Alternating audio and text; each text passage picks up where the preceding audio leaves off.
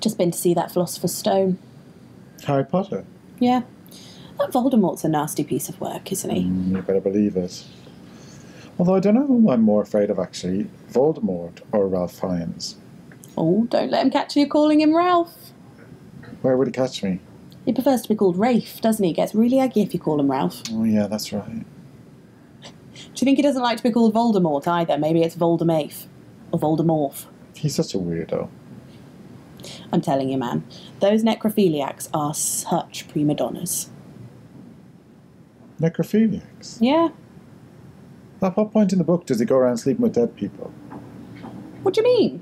That's what a necrophiliac is. Is it? Yeah, you mean necromancer. Do I? Yeah, that's what you mean, necromancer.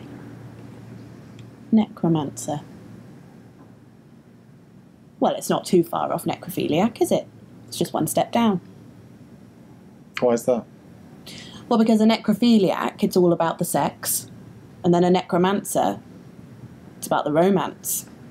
Oh yeah, like going out for dinner and having a bottle of wine. Yeah, it's not the same. They're actually in love. The cad and the cadaver. I mean, who are we to judge? There's nothing wrong with that. I suppose it's society's problem, isn't it?